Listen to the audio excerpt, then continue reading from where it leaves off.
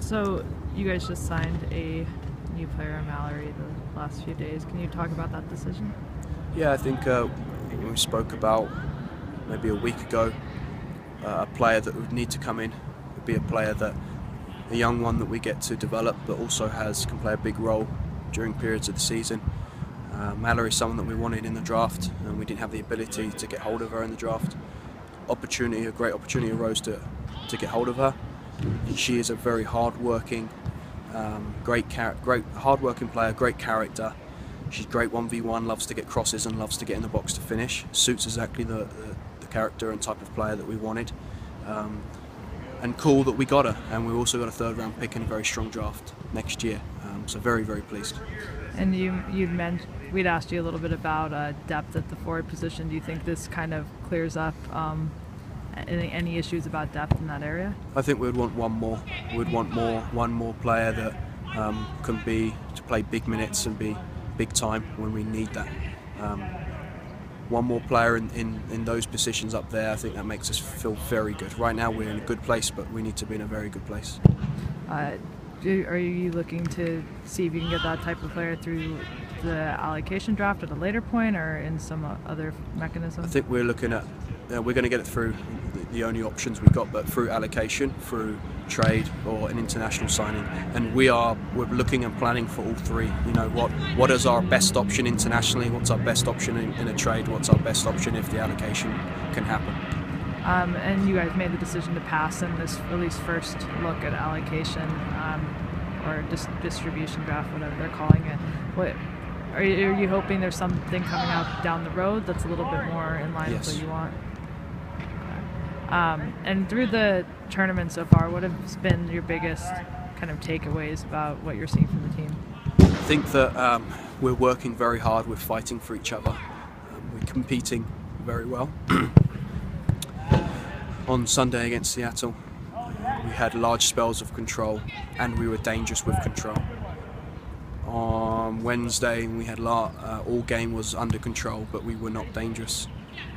And when we were, it was rare. And I think tomorrow, can we combine those two? Can we have more control than Sunday, and also be more dangerous than we were on Wednesday?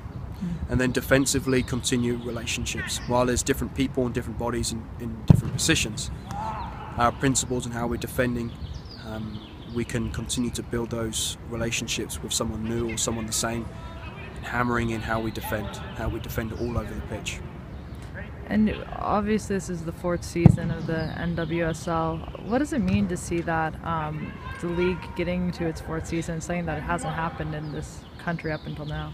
It's very good, but also because of how well it's been going, it's not a surprise. You know, a year ago, it's not even on your mind that the league wouldn't be going into its fourth year. So I actually haven't spent much time thinking about it, because it's just looked so good and so strong since the start.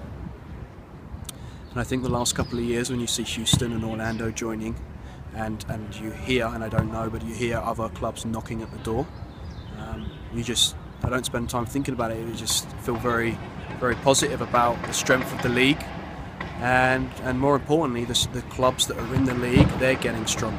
I mean, that's been a big difference from 15 to 16 now. A lot of new head coaches, a lot of new executives being hired in and around the clubs and around the league.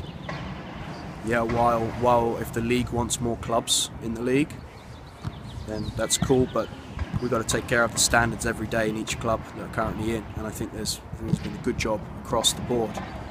Our focus here has been continue to improve what we can do here. I think we've done that very well.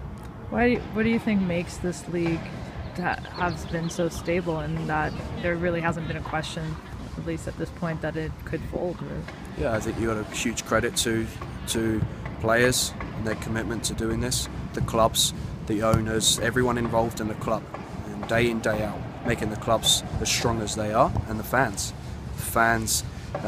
Not just supporting this, but they are all in on this, and they get out here and they support across the league, and they're just buying tickets, they're buying merchandise, and I feel like the fans have played a massive role in making sure this is exciting, and it starts with the players. It starts with the players, make sure there's a great product, and I think we've done that. Do you think there's a possibility that other places could start seeing the fans like is happening in Portland? Obviously, Orlando's hoping for a good fan support this year. Or do you think there's something unique about Portland? I think there's something very unique about Portland. It's hard to say can other clubs do what Portland done. Can other clubs keep improving? The same here. What we have here, can we keep improving our support and growing that support? And then every other club, wherever they are at, they've got to be trying to move forward.